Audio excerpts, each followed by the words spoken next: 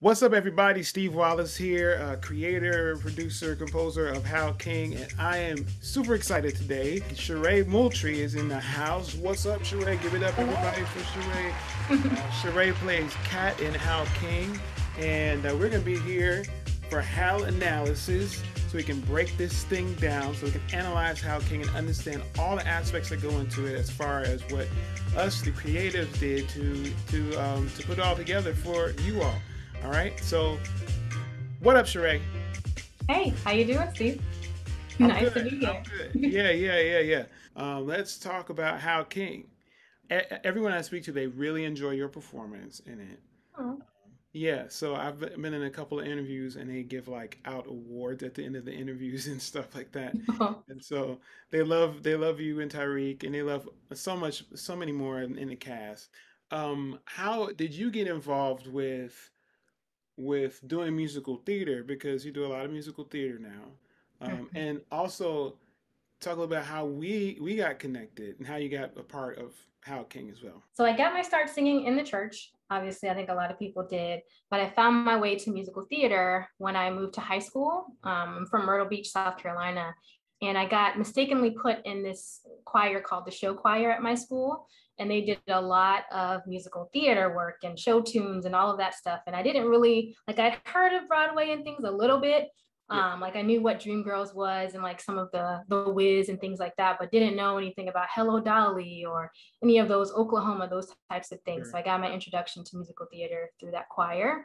And I just kind of fell in love with the idea of combining acting and singing at the same time, and just the costuming, just all the whole full process of what musical theater is and the magic. I moved to New York not to do musical theater originally. I Oh, okay. moved to New York to do finance. So I worked in finance for a little while and then would go to shows and realize like I was missing it a lot. And like, why am I not trying to do that? And I lived in Sure. New York and kind of found my way and have been doing musical theater for the past couple of years. Connecting to Hal King and to you, Steve, we went to the same church. I just happened again to stumble upon this church when I moved to New York, joined the choir, and Steve was the director. Yeah, you kind of gave me a call one day randomly and said you were doing this cool project. And I was really starting to get my feet wet in acting and things like this. This was my first film.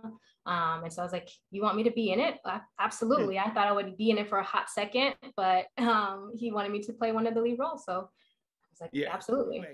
Anyway, let's get into it. The whole thing with the Hal analysis is that we break down like your favorite scene or a scene in the film. And it's typically been a scene that the person is in. Though we had Myron on one time, so that didn't apply there. But actually, side note, Myron is actually in the film. I was gonna say, did he have a cameo?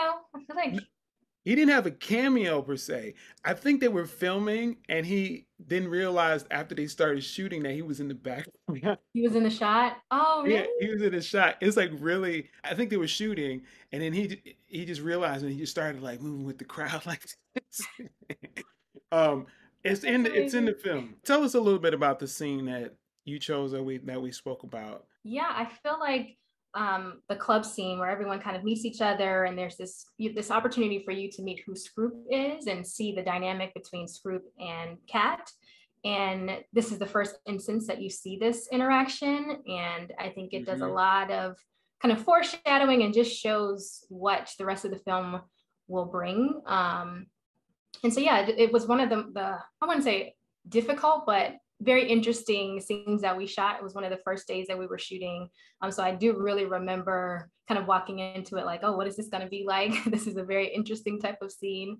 Yeah. And how are we going to do this and how do we make it work? So So this is in Act 1 of How King, and we're in the club, Madam Quickly's, um, and Cat. What is Cat doing? Are you supposed to be there? You hang out here all the time, or what's going on here? yeah, I'm not supposed to be there. My father is giving a big speech at another venue, and I decide that I'm going to talk to the folks who are closest to me as far as like the next generation, trying to kind of convince them this is the way to go. So I go to this open mic and share my thoughts and lift my voice, and Hmm. And your someone dad interrupts. and Uh-huh. your dad and someone interrupts. That would be me.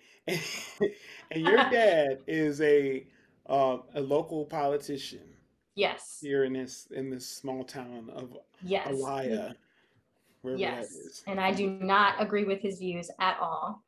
Mm-hmm. I'm quite the opposite of what he wants and kind of wants to push forward. And so that's why I get interrupted and sort of pulled out of the venue. Four. So right there, you'll see Darian Dean. Which this is a funny point too, is that you never met Darian No, on set. no. You met him after when we did it. I only met him on Zoom at this point. I've never No, met no, him in no. person. No, we did that one thing at MNN before. Remember? Where it was Eminem. you? Yeah, yeah, at the TV station. We went to the TV station. It was you, it was Darian, Are you and it sure? was Tony. Yeah, I got pictures, man. I'm gonna put pictures on the screen right now. I got pictures. We were there Oh. together, and I remember this Oh, conversation. wait. I do remember that. Wow, Yeah, this was so long ago. It's like now it's coming back. Okay, I do yeah, remember yeah. that. I do And I remember that. remember that conversation because y'all were in the room together, That's and right. you're like, okay, who is this guy, and who are Right. you? And I was like, wait, you're like in the same scene, sort of, but you've never Right. met each other, which is really Right. fascinating. The magic of film and The magic of film, yeah, TV. all secrets. But anyway, here we go. This is Darian Dean plays Hotspur, and he's coming to look for Hal. Hal's been kicking and hanging out, but he's not living up to his responsibility. And Darian Dean is plays Hotspur, his cousin. He's like, you need to come back home and get your life right. Right? That's outside. And inside, there's this guy named Scroop that shows up, and he's like, and we'll show that, and we'll see what happens. All right, here we go.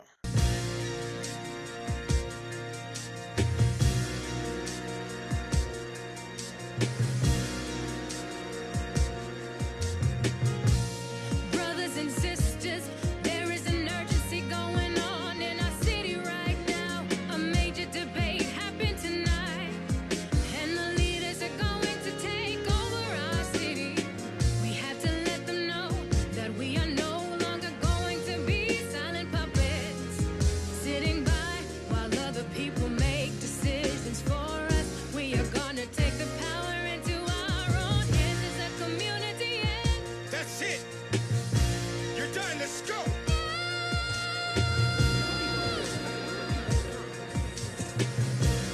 What do you think you're doing? This is a good place. You can't come in here harassing my. This isn't one of your acts. This is the daughter of Leroy Prince. Let me go to. But I have to Mhm. stop on this shot because this shot is so classic now. This shot right here, when he throws her on the table, it's just become such an iconic shot for Hal King. Um, Mhm. it's so dramatic, so awesome. That whole section here and this, oh, this is great. This is great. Shout out to Tari Ture for this too. Let's talk about. I want to talk about your hair. Mm. Yeah, that was a whole situation. I think this was like the first or second day we were shooting. We had had a conversation about costuming and hair and stuff initially, and I was supposed to wear a hat at first Oh, um, really? for this scene. Yeah, but then I think there was sort of a miscommunication or something where one person thought I should wear the hat and the other person didn't. I And the way remember my that. hair was, it was hard for the hat to really like stay Yeah. on anyway. So I Uh-huh. took it off to show, and I showed Myra, and he's like, "Your hair looks great like that. Just fluff it and go out there." Yeah, yeah, yeah. So yeah. I think it was like a beret or something, right? Mm-hmm. Because Mm-hmm. it is in the script. The Mm-hmm. script it says like young tomboyish 20s wearing a beret or something like that. Right.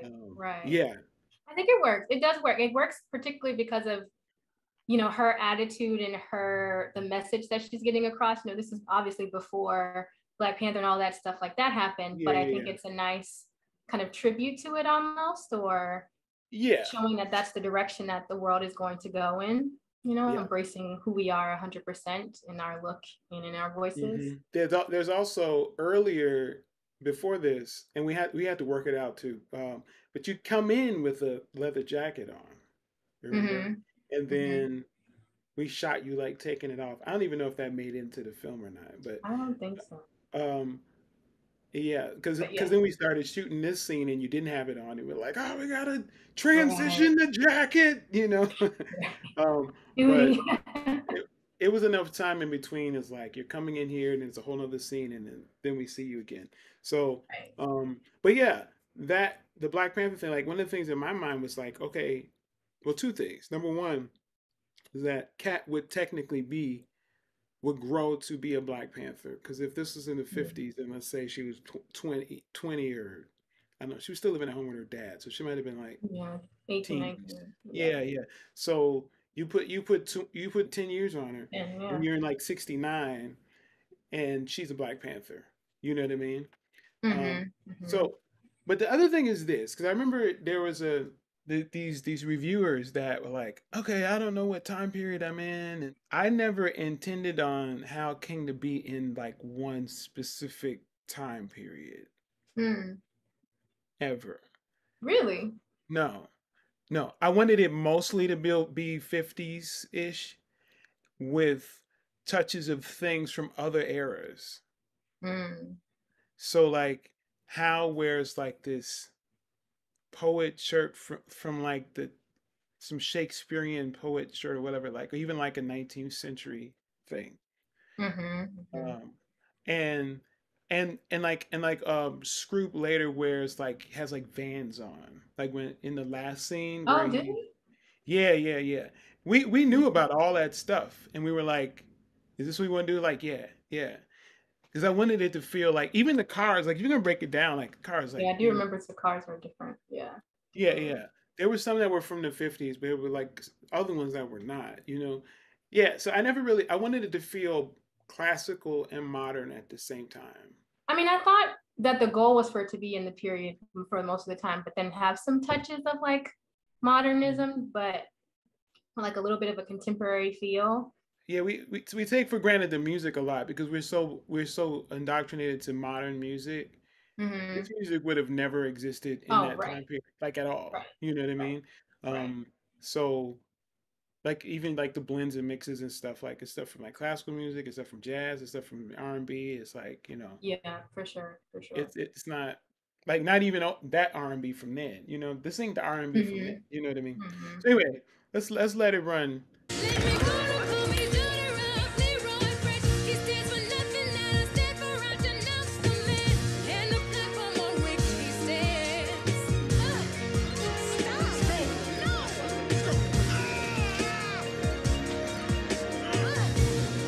Get out of my way! Stop!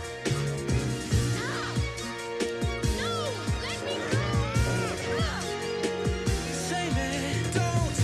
It's out of your head. Says who? Says Leroy French. That's his daughter.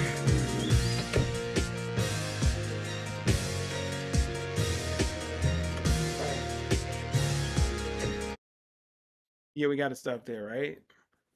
Don't we have to stop there? We have to stop there, don't we? Well, you have to show the shoe. I think the shoe is a fun story too. Yeah, yeah, we'll get there, but we have to stop here Yeah, though. yeah. Oh, yeah. You mean before we keep going? I got you, got you. So were you surprised when you saw the scene the way it was edited or how it looked when you saw it, or were you more like I don't even know what happened and this was like 3 years ago and like oh cool I'm looking at something now. Like I remember bits and pieces of it. Like I remember us doing that scene in the bar where he grabs me a couple of times, and then I did forget that I like ran through the car and like ran around. I kind of forgot that piece of it.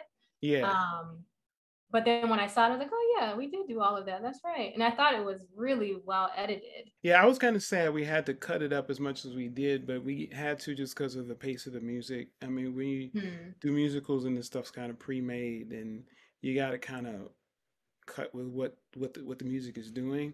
And it was brilliant what Myron and Jim did, because the whole shot, like that whole shot there, where like goes and across Mm-hmm. the car, that actually started like further back. There's like if you I don't know you didn't never you never saw it, but there was a whole shot where it followed you through the parking lot across the car and then to where it Mm. was, you know. But we got most as much as we could in it. Shout out to Kareem Walks, who was our editor. He's also a fantastic saxophonist. Mm. Yeah. which was very helpful because it's a musical, Right. and so he understands like okay, like musical terminology and stuff like that. So that was really helpful. Um, Now the other thing is, do you remember what time of day it was? Well, what time of day does it look to you right here? I mean, this is definitely like a nighttime, yeah, or Yeah, early in the morning maybe because we've or been there early all night, morning. right? Yeah. Yeah, yeah, yeah. Right, right. Do you remember what time we actually did shoot it? Like, was it Oh, like noon or something like that? it was something like it was actually a little afternoon. Yeah. Okay. Okay. I probably have some pictures from when we were out Yeah, there. I do remember. I do. Yeah, we had 100% sunlight in the pictures. I do have. I've 100%. seen them. That's right. Yeah. So we were able to we being Kareem Kareem was able to. I mean, I was like over had oversight over it too to make sure, but we made it look like nighttime ish to the point where you're not like looking at like oh now it's bright and it actually looks like it could be nighttime. It's actually really really believable. Um, the only thing about that was that I felt like we lost a little bit of the color, in doing that. Oh, but I think it kind of works for the scene because of the like because it's a darker scene, like Hmm. dramatically wise. I think it kind of makes sense that the when you the cinematography when you're looking at it, like it's a darker feel to it, Yeah, So I think it works. yeah, it There's a lot definitely of was. shadows and stuff on like our faces and things, which I think Hmm. is kind of cool, and a contrast to in the club and elsewhere in the film. Yeah, that's what one thing somebody like referred to like in this shot where it puts you down there and then closes the door and then you turn and someone specifically mentioned like there's this like shadow casting across your face. Mm-hmm. And stuff that we had planned because we knew how could you plan the sun to do that, and it was actually annoying for me and Kareem in editing because it was like oh now we know it's not nighttime because there's a sun, but then can we just say it's going to be dusk, okay, and the sun is coming up, sure. Right. Let me ask you another question. When you heard the music for Hal King in general, Mm-hmm. what were your thoughts, and did it feel like a typical musical to you? Did it feel like something else? What were you thinking when you heard the stuff? No, definitely not a typical musical. Definitely leaning more on the like the R&B like hip hop sound, fused into I don't even know if I would necessarily call it a musical either. When Hmm. I first heard it, or when I first sort of heard about the concept, I thought about I don't know if you remember this, but Beyonce did like a film from MTV years and years and years Yep. ago. What was it like the hip opera of Carmen Yeah, hip opera Carmen. or Yeah. something? Yep. And that's where my mind went to that. And I think it's pretty similar in at least the concept of mixing sort of the R&B like hip hop sounds with like a more operatic or dramatic Hmm. storyline because it's definitely not a show tune like Right. musical kind of thing. So when Yeah. I was telling people to watch the film, I had to kind of preface it or explain a little bit about what they're getting themselves into because I have a lot of musical theater friends, and so Hmm. when I say, oh, I'm in a musical that's on film, they're like, oh, okay, cool. They have a completely different um, kind of idea of what they might be getting themselves into. So I had to kind of give them Yeah. a little bit of background. Yeah. There were a lot of people that were surprised that everything was sung all the time. Mm-hmm, mm-hmm. Right. But to like conceptually for me, at least with this project, I felt like that was necessary. So it's like the concept of a world where everything is sung and no one speaks anything. You know, where there has to be the more of suspension of disbelief if you have to shift back and forth between singing, as opposed to like we're always singing, and once you accept the fact that it's a world where people are singing everything, then the idea of going back and forth doesn't have to happen. We're just always in singing world. The purpose of the songs in musicals are when the person doesn't have the words, right? Exactly. The speaking Exactly. words to Yep. describe however they're feeling or what they're going through. So they bust into song. Yeah. Whereas here, we're just in song the full time, and certain things kind of Ebb and there's flow. some ebbs and flows in the types of Yeah, like things I that mean, make you yeah, think. with musicals, it's like my emotions are so overwhelming. I must sing a song about it. Yes, or do a dance break.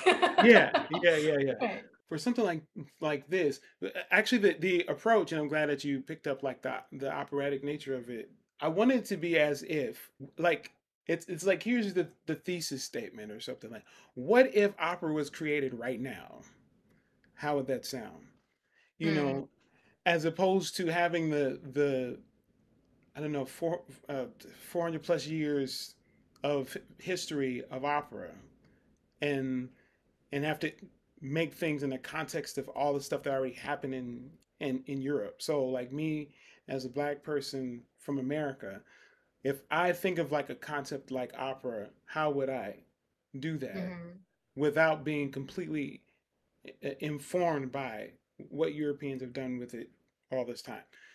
And then at the same time, this is like contradicting myself, but using like the techniques that they used, you know what I mean? But Right. within the perspective of just like what's happening, like more modern culturally. Yeah, you're And just putting a different lens, right, on yeah, what you because see. a lot of people think opera and they immediately think that someone needs to be singing like this. You know what I mean? Like that's Yeah, like, totally. but is that is that what makes it opera, or the reality is that that type of singing is actually practical for the medium because there's no microphones, you know what I mean? Mm. Hmm. Yeah, so it's not like, so if all that history didn't happen where they had to sing it over like 70-piece orchestras without a microphone and microphones weren't invented, how would people be singing opera? Probably more like how people sing musical theater. Mm-hmm.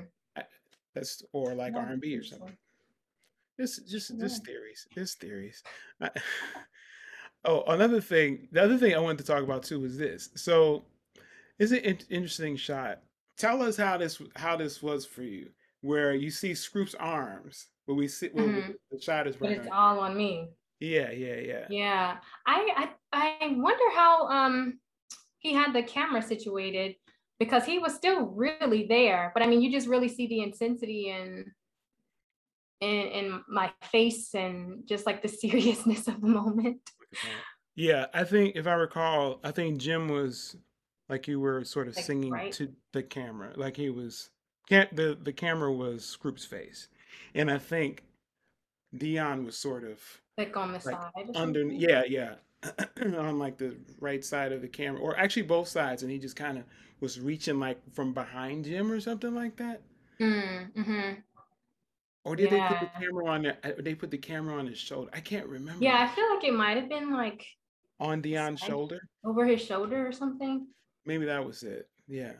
And just kind of reaching in with his hands and stuff. I thought that was a really good idea, like how that was done, because it's very striking. It's another like iconic moment for me. You know. Um, And the blue light, like, I think is really, really yeah, cool. yeah, yeah. Shout out to Tom with the lighting, and a lot with Rob Peck and Myron as far as like coming together with the colors and the looks and stuff. Hmm. That's that. Now, do you remember that space is Rob Peck's apartment? His plays, yeah. Yeah, that's his I do apartment. remember that. Yeah. Because That we was were remarkable. Like I was able to transform that space into that. we did some stuff like this, the posters and stuff in the back that Vanessa put up, and Yeah. Just the fact that he had such a space that looked like it, like yeah. as his apartment or his house. Right, like just kind of like underground club vibe and stuff. Yeah. It really, really worked well. And Uh, what the part that's funny to me whenever I look at it is I remember my shoes being a little big for me, and so when we had to do that run around, when I did the run around, my shoe came off, and in my mind I'm like, wait, do I stop and get my shoe or did I let it go? And I was like, let me just keep going, and then we'll do it again, and I'll yeah. put my shoe on. But I think we made a way to make it work, because I think it's No, kind of Myron cool liked it. that Hal picks it up in the next scene, right? It's right at the end here. He picks it up. Right, right. Yeah. When your shoe got left, Myron liked it, and he was like, "Oh, let's make it a thing." Mm-hmm. He's the type of director where it's like, whatever something may happen there, and just kind of gets the idea and rolls with it. I think he enjoys just kind of being in the moment and coming with the creative idea. It's like because he's a Mm-hmm. singer too. It's kind of the idea of like a singer that likes to ad lib. You know what I mean?